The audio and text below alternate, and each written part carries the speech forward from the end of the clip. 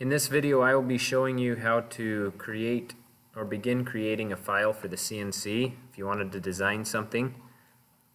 We use Aspire 8.5. When you first open it up, it's going to ask you to register it. You can go ahead and click cancel, and if it brings up the browser, just exit out. Okay, we need to create a new file. So click create a new file over here, and it's going to ask you what size. You need to define the size of your workpiece.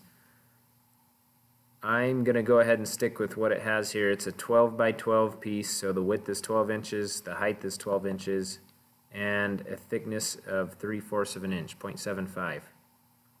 Then it asks, do you want to zero or do you want to reference off of the top of your material or off the bottom? We will reference off the surface, so the top, and it's already chosen for me.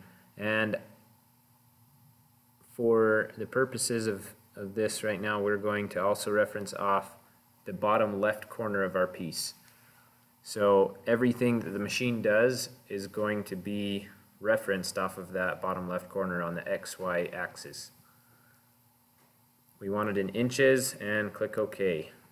Alright, now if you were to go to the 3D view, you would see a block of wood that was 12 by 12 and 3/4 of an inch thick.